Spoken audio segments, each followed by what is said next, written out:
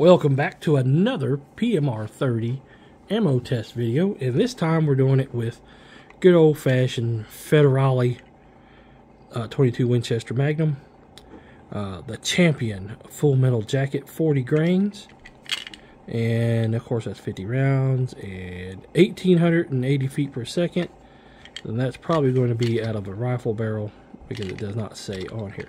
As you can see, we fired 20 rounds as per our testing on all of our videos for the PMR 30.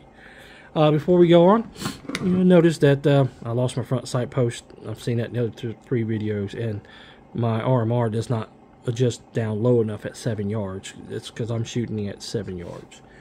We may go further later on in testing, but we'll have to wait and see how that runs out, because I got a 22 Magnum rifle I need to shoot too, and I'll be shooting that at those ranges or longer. Anyway, so we did have a situation where I had a round that was not feeding. I dropped it out of the magazine. You'll see that in the range footage at the end of the video. Also, you'll notice that obviously it was due to rim lock, because it just went up a little bit. If you don't load these in, and if you don't know what rim lock is, I guess I should show you, even though I've been talking about it the last two videos. But if you own any type of rim fire, you should know this, especially if you own a 30-30 Winchester. So rim lock is when you go and put these on here, they're staggered. So you want the top rim to be on the inside of the rim on the bottom of the case, like that. See? Rim lock is when you put the top over that, and then it does funny stuff, and it'll lock, and it won't go forward because it can't, because it's pushing both rounds at the same time, or like this. So it's pushing both rounds at the same time, so it'll do crazy stuff. So anyway, let me put this live round up back in the box, because I do not like to keep live ammo while I'm doing videos, safety purposes. Magazine is empty. Okay, you notice no magazine in the gun. Slide lock back, and it is empty, of course. Wish, and I'm gonna say this probably all the videos, I wish R-TAC would make a 17 HMR drop-in barrel, because it would just be a simple barrel swap. The magazines are the same and all this and that. But anyway, we had one rim lock happen on the Federal ammo, and honestly, with a center fire, or with a rim fired weapon, a semi-automatic pistol on top of it, that's pretty damn good. And it's probably only the third time that's ever happened to me, and that's mainly because of user error. I loaded the magazine up wrong, and that's what happened.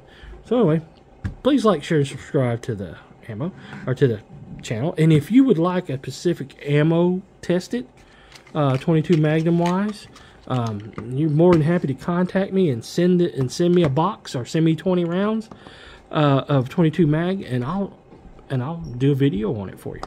So in this gun, especially if you're on the fence about buying a PMR 30, buddy of mine had one. I went and shot it. You could consider this the poor man FN57 for a long time, until the dagger rock came out. You know, 22 mag is very similar to 5.7, not to the point where they're equal, but velocity wise they're getting it's pretty close. Mac from the Military Arms channel did a comparison video from 22 mag to 5.7, you know, and the 5.7x28. And the video convinced me, one, I wanted a 22 Magnum pistol, which I got. I don't have a 22 mag revolver. Yeah, I do. My Heritage Rough Rider. But I wanted a semi-auto. So I went with the R-TAC here. I like the blue, favorite color. And I consider it a poor man FN57. And I also, it's pretty damn reliable, especially when you can carry, you know, almost a whole box of ammo in one mag. You can't beat that. I've actually carried this sometimes inside the waistband, which I don't like, which I like carrying it this way. With this gun, it doesn't bother me as much. It weighs nothing, even with a full mag,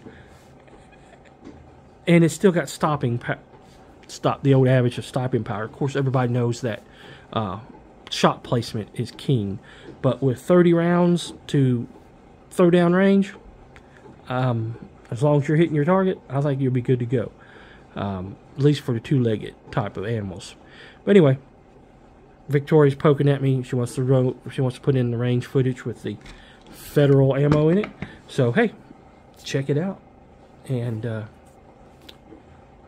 we'll catch you next time. Please like, share, and subscribe. Remember, it costs nothing to be kind to one another.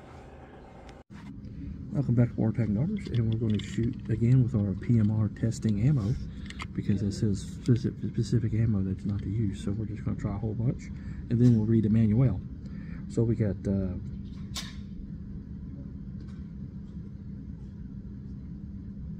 22 Winchester Magnum, of course. Oh, there it is. 40 grains of Federal.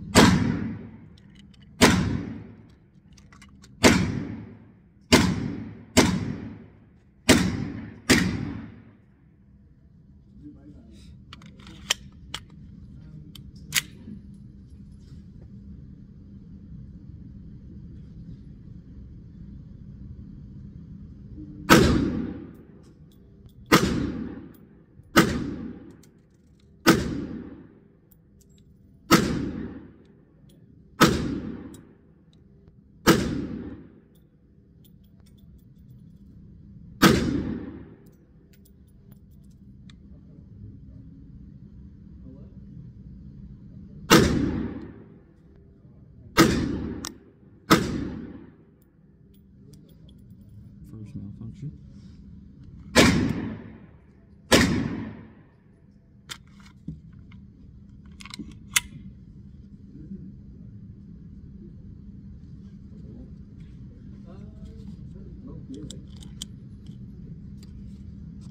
It could have been rim lock.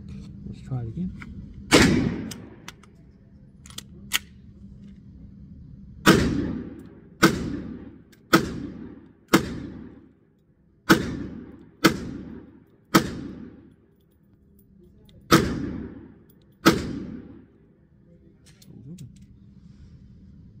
So, it locks back on the last mag. Not too bad for just one hiccup. Of course, that might have been me when I reloaded magazine, because that's something you got to worry about with rim fire cartridges, is rim lock, and that might have been what that was. Anyway, thanks for watching. Please like, share, and subscribe to the channel, and we'll catch you next time.